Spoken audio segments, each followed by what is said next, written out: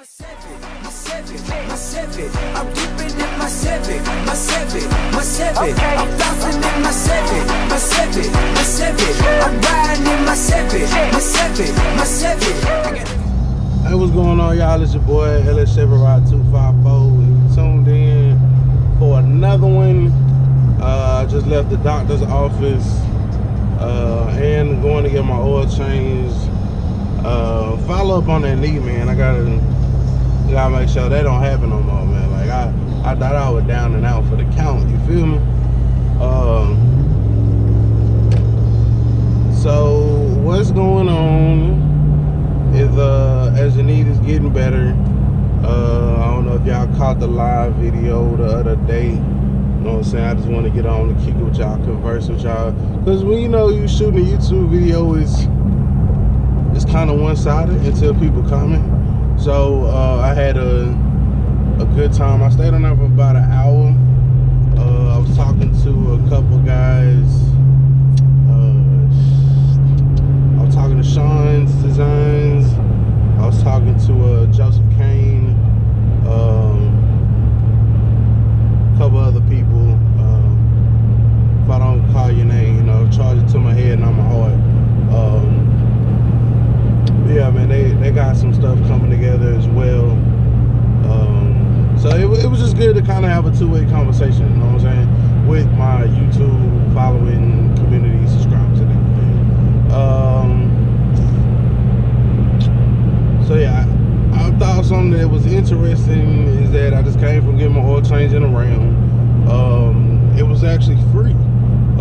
He said that my Ram came with something that was something called Ram Care or whatever. So my first 4 tire or I get 4 free oil changes and 4 free tire rotations a year. I bought the truck back in November. Here it is, March. I got 6,700 miles on it, actually closer to 6,750. I'll be on the road, I'll be moving. So I thought that was pretty cool, you know what I'm saying? This week,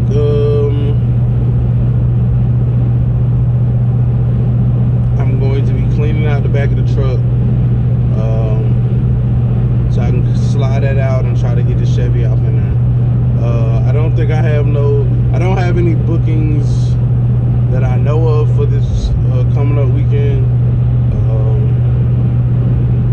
So I think that'll be a great opportunity to be able to, you know what I'm saying, slide the transmission back, check on that flywheel, get it torqued up, all that good stuff, and then put it back off in there. I was gonna pull everything, but I really think there's gonna be a harder way.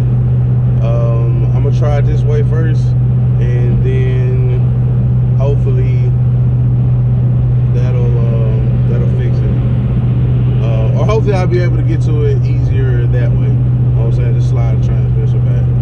My biggest thing is, like, I got big ass hands, yo. So like getting between the firewall and getting the bell housing bolts is a bitch. Like, of all the shit I do on cars, like the things that I most certainly don't want to do is fooling with them fucking springs, like the shocks and shit in the front. And also, I don't want to fool with the bell housing, like tight spaces. Like, although I love working on cars, the tight spacing it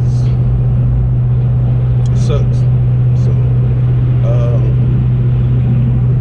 these Chevys actually have quite a bit of room, but I got big ass hands, so that sometimes takes away from it. So what I may need to do to give me as much room as possible, I might take out the intake. That'll help me get back behind there. Take out the intake and do it that way. Yeah, I'm just kind of going through my scenarios in my mind, what's gonna make it as easy as possible, you know what I'm saying, to do this thing. And that's why it's so important that you do this shit right the first time. It's like one of those That's So Raven moments. Like when I kind of verified through a couple friends that it was a flywheel, then I had like a moment that like I went back and I was like zoned out. I'm like, oh shit, I didn't torque them. I don't think they might. I mean, it might not even been a torque, because I know I tightened them down, probably over torqued them. You know what I'm saying? But because the thread sealant and the Loctite wasn't on there, like they wasn't staying. So being that that's a critical moving part, you know, and that would explain why in the beginning they wasn't doing it, and then after I crunked some, it was doing it. So nothing major.